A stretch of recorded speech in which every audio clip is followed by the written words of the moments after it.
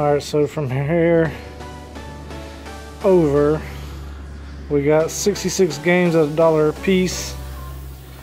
There you are. Good.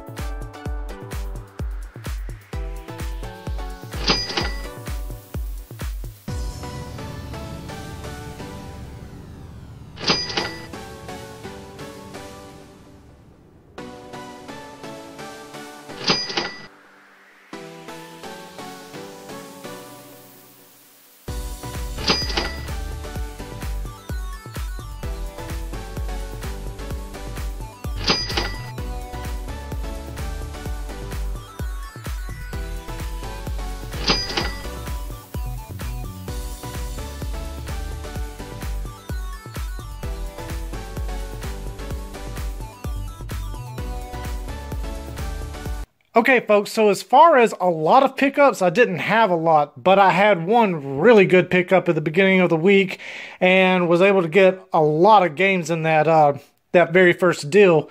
There were 66 games, and this is what I've got left. A lot of them, a lot of the heavy hitters are, you know, the popular titles, the Mario 64 and the GoldenEye and whatnot. I was able to flip those really quick and make my money back. I do have some games in here that are for sale that I'm going to be getting rid of, but I'll get to keep a few, and that's going to be awesome. I don't know anything about this EverQuest. This is a PC game, but it was thrown in the deal. All of these are extras that I already have, so I will probably be keeping those to bundle with an N64 later on in the year when I find one at a yard sale or whatnot. It's going to be kind of hard to price these out individually because they're not worth that much, and it's just going to be, you know, more trouble than it's worth. These are the three that I did not have that I'm going to be able to put into my collection, which is Cyber Tiger, Lode Runner 3D, and Bomberman 64. With those three, that puts me up to 172 games out of the 296, and I have 2 variants, so that's 174 total. Out of the Genesis games, these 3 right here were worth the most. Blades of Vengeance, this game sells alone for around $30. Mutant League Football, that's always a good one to find. That sells anywhere between $20 to $25, and Phantasy Star 2 between $20 and $25. I'm always finding copies of Mario Duck Hunt. You can never go wrong there when you need games to bundle with a Nintendo. Punch Out is it's a duplicate for me, so I'll be bundling that with the NES. The Pokemons, I put new batteries in all of those. So we got red, blue, silver, and sapphire.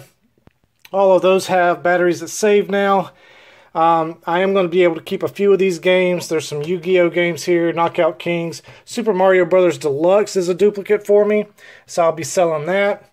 This Mario Kart for the SNES is a condition upgrade for me, so I'll be keeping this cartridge and selling my personal copy. Monster Hunter 3 Try, I did not have that. A lot of these I did not have. Spider-Man X-Men is a duplicate. Batman Returns is a duplicate. Sonic 3 I believe is a duplicate. Mortal Kombat I know is a duplicate. Jurassic Park, I believe this is an upgrade, a label upgrade for me. But some of these I didn't have, and I'll be able to keep those. And I didn't have Sonic and Knuckles, so I'll be able to keep that as well. And probably the coolest find of the week was definitely this Sony PS1 with the screen, and I turned the volume down. It works perfectly though, and it was in immaculate shape at the pawn shop for 20 bucks. And so I threw in Silent Hill to show you that the screen works on there. It works really well. That was definitely the pickup of the week. But when I sell these Pokemon games, that will put that into my collection for free. I've already made my money back on the $66 pickup off of the 66 games. And folks, there you have it. If you've enjoyed the content, by all means, leave that thumbs up.